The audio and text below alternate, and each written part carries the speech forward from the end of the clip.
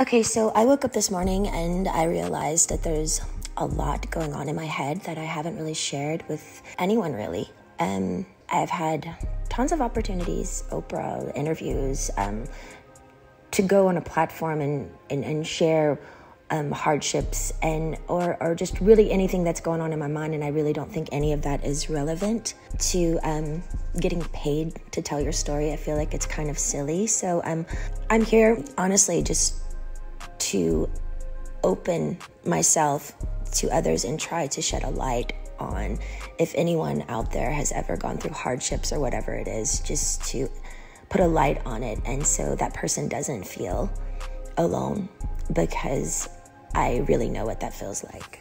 I haven't honestly shared this openly too as well, because I've always been scared of the judgment and definitely the embarrassment of the whole thing, period, and the skepticism and the cynical people of what and their opinions of what people would actually think. I do think I'm in a place now where I'm a little bit more confident that I can be willing to share openly my thoughts and what I've been through, because I haven't really had that outlet to share completely openly for so long, just scared of judgments, thoughts of other people and what they think or what they may say.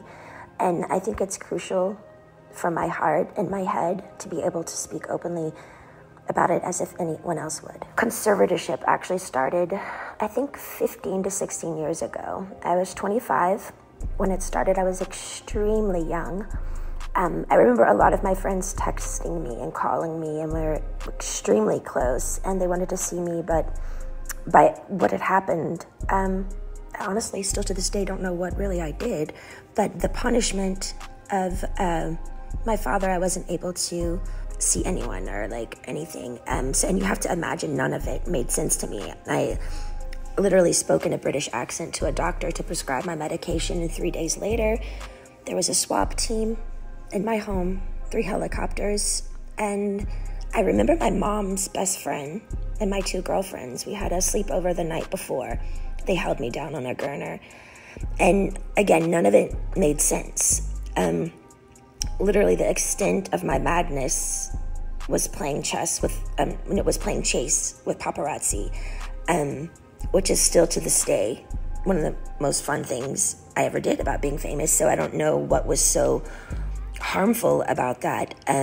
But I remember my mom was sitting on the couch and she said, "We've heard people are coming here today to talk to you.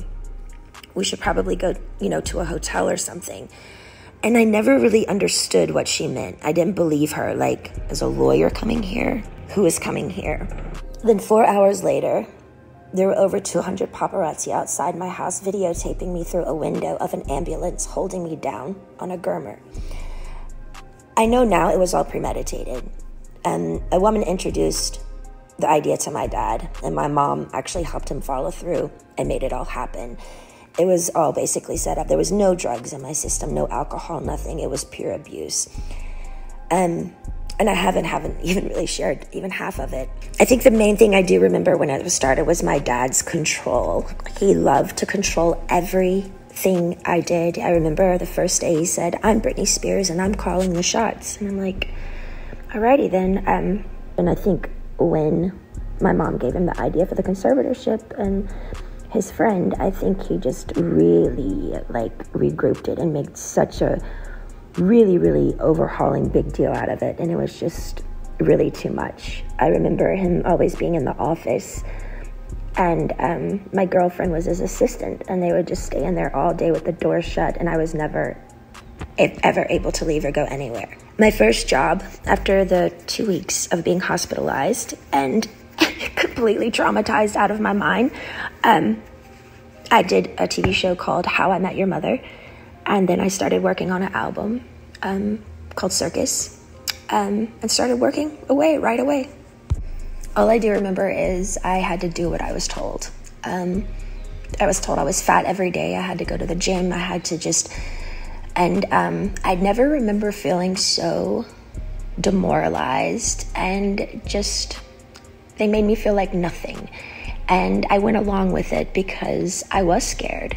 I was scared and fearful I didn't even really do anything. And I had like a swap team and how, like none of it made sense to me. Since that day, I did probably 4.5 tours. I did an album circus, Femme Fatale, Britney Jean, and Glory.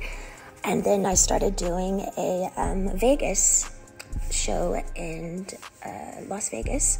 And I did that for 4.5 years.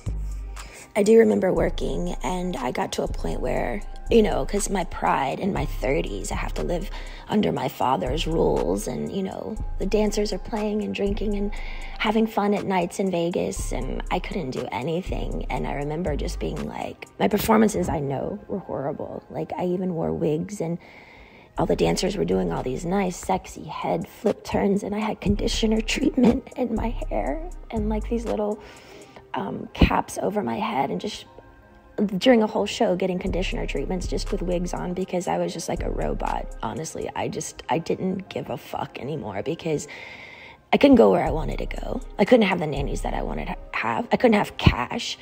And it was just demoralizing. So I was kind of like in this conspiracy thing of people claiming and like treating me like a superstar, but yet they treated me like nothing. I started to get a spark back. I remember recording Glory, and for some reason I think producing and making music, and I went to this little Spanish house, and I got the fire back in my eyes for some reason. And it was at the end of recording Glory, and my son named it, and things started kind of taking a turn, because I started getting more confidence just for myself. And I think with confidence, people kind of like, oh, wait, what's going on now? Like, she's speaking up a little bit more, but it might not be particularly a good thing if I'd been quiet for 15 years. I think with confidence comes enlightenment, which makes you think better.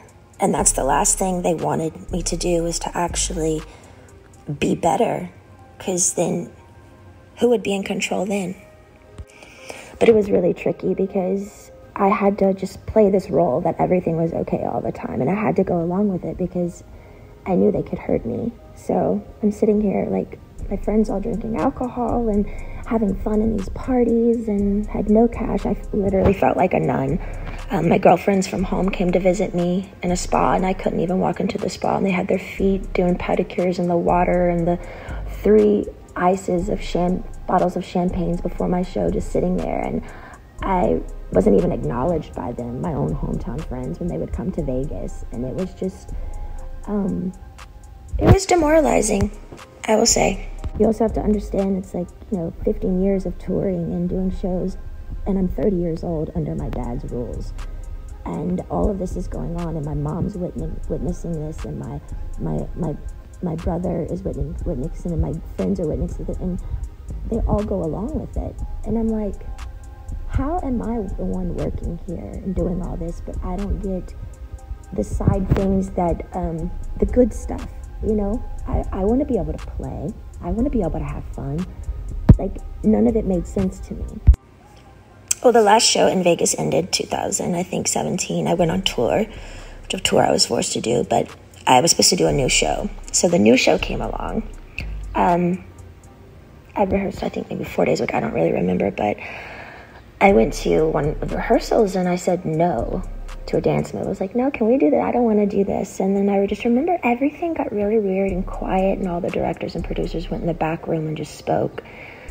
And that was it. And I was like, well, I don't know what's going on. So we all just kind of like, what happened? And then the next day, I was told that I had to be sent away to a facility, and that I was supposed to say on my Instagram the reason why is because my dad is sick and I need treatment, which was, I didn't want to ever go there. I remember my dad calling me on the phone, and I was crying, and I was like, why are you guys doing this? Like, what?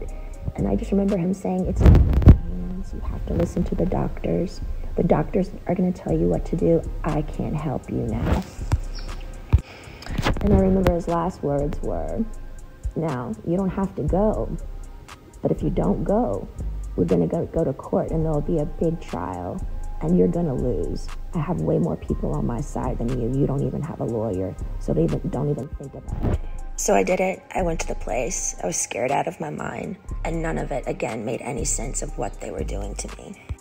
And again, I haven't wanted to share this because it's unbelievably offensive, sad, abusive. And honestly, would anybody believe me? I remember the main thing of when I was in that place, that my heart felt like it was frozen, like it was stuck inside, and I wanted to scream and I wanted to get out.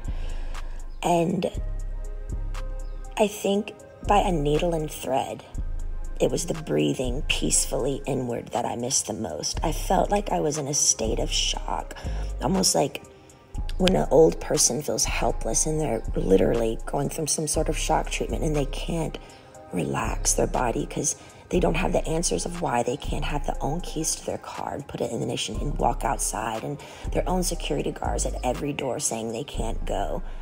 Sitting down, drawing 6 galls of blood every week. Weak as hell. And then calling, and my family is in Destin at my beach house. It didn't make sense. The main thing, I to this day, I kind of stopped believing in God at that time because I didn't know how they could have 40 people leave my house a day and me work from 8 to 6 at night. Be seen changed every time I changed in the shower. No privacy, no door, nothing. How did they get away with it? And what the fuck did I do to deserve that? I couldn't even smoke cigarettes. People on death row can smoke cigarettes. I missed my AA meetings, although I was kind of forced to go to AA, and I'm not even an alcoholic. I actually enjoyed it because I thought the people were brilliant. They shared their stories just to share their story, and in a circle of women and men who just are trying to be better people and trying to touch other people. I missed my AA meetings. I couldn't go in. I couldn't have the keys to my car, no cash, no cigarettes, no door for privacy. It changed me, watched me change naked every day. I did work 7 days a week. No weekends were off. They monitored what I ate. From 8 to 6, I work. Sometimes at 9 o'clock, I'd be able to watch a movie. Finally, the owner of the whole facility that I was always texting to try to be able to go somewhere, just get out of the house, that place somehow, he had to let me go because the Free Britney campaign came out. With all the pink t-shirts. I saw it on a lot of the morning shows, and people by word of mouth, and I think just by my fans knowing by heart that something was up. I remember one of the guys were on an interview on the street, and he said, you know what, I could be totally wrong, and if I'm wrong, I'll be really, really embarrassed, and I'll just go have a drink somewhere. He said, but I do feel like they're doing something to her right now, and I'm not surely what it is, but that's what my heart says. But the whole thing that made it really confusing for me is these people are on the street fighting for me, but my sister and my mother aren't doing anything. To me, it was like they secretly, honestly liked me being the bad one, like I was messed up, and they kind of just liked it that way. Otherwise, why weren't they outside my doorstep saying, baby girl, get in the car, let's go? I think that's the main thing that hurt me. I couldn't process how my family went along with it for so long. And I mean, almost half a year, you know? And their only response was, we didn't know. I'm like, I'm on the phone telling you right now, I'm here, please. Eventually, by the grace of God and praying on my knees, I left the place. But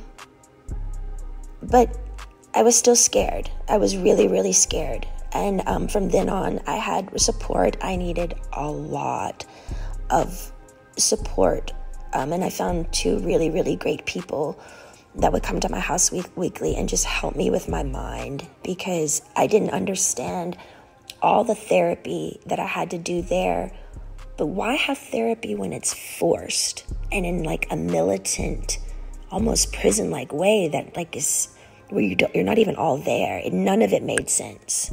Well, I think my strength grew because I didn't reach out to my dad anymore.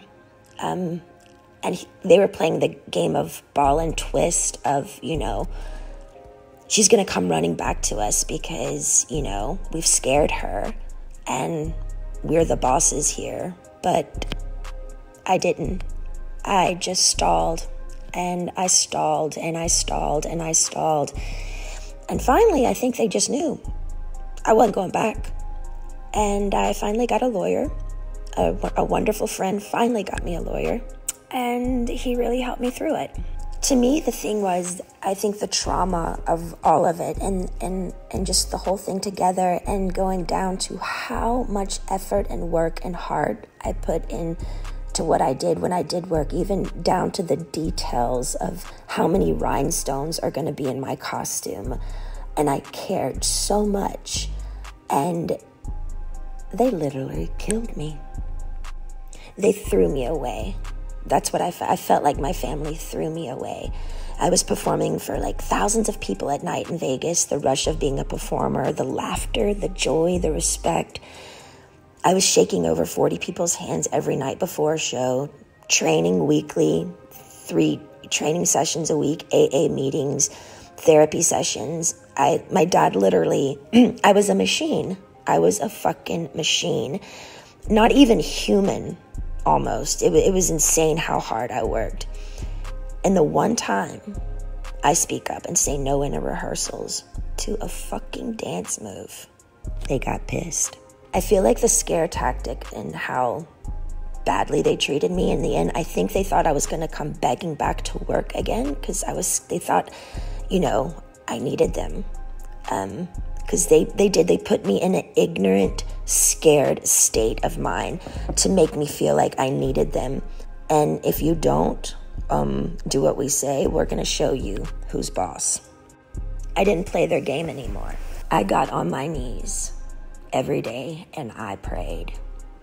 I held on like a needle and thread to some sort of existence because they had made me feel like nothing for so long. I knew in the deepest part of my core, I knew I'd done nothing wrong and I didn't deserve the way I'd been treated. I do think the hardest thing for me was I wanted to use my feet and leave and run or go somewhere. I had to be placed in a chair from like 8 to 6 every day. I couldn't take it. I talked to rabbis. I've talked to grown men about it, and they're like, we don't see how you did it. Honestly, I don't either. And I honestly deserve an award for acting like I was okay every day. I thought they were trying to fucking kill me. I remember one time I was backstage and I needed my inhaler. And I opened up to my assistant because I had my phone with me, which I'm not supposed to have my phone underneath the stage. But I said to her, you know what I'm doing. I was talking to a guy and he wanted to just leave the country with me. We had it all set up to just leave. And it was a secret relationship. And I said, my biggest fear was, what would my dad do if I did do something wrong? What if I left the country? What if they found me? And what would they do? And I said, I feel like they would lock me up or something or really hurt me. And she looked at me and she said, are you kidding me, Britney? Your dad would never do that to you. And I didn't even do anything wrong, and he still did it. I'm honestly more angry at my mom because I heard when reporters would call her at the time and ask questions of what was going on, she would go innocently hide in the house and she wouldn't speak up. It was always like, I don't know what to say. I just don't want to say the wrong thing. We're praying for her.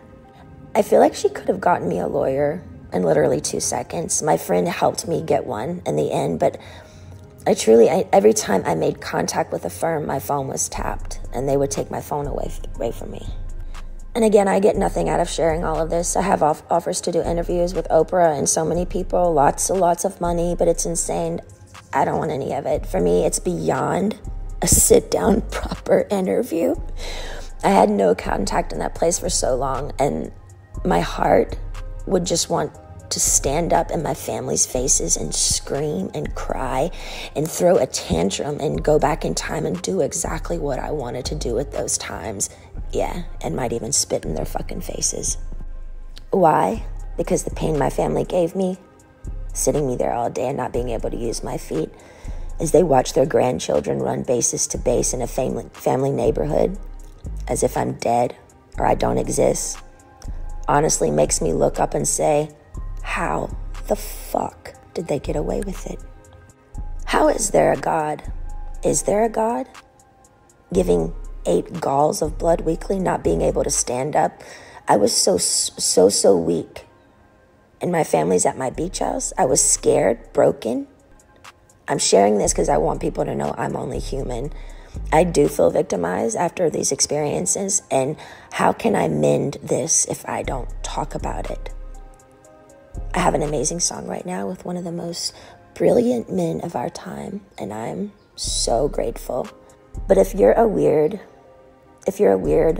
introvert, oddball like me, who feels alone a lot of the time, and you needed to hear a story like this today so you don't feel alone, know this: my life has been far from easy, and you're not alone. Like and share and subscribe.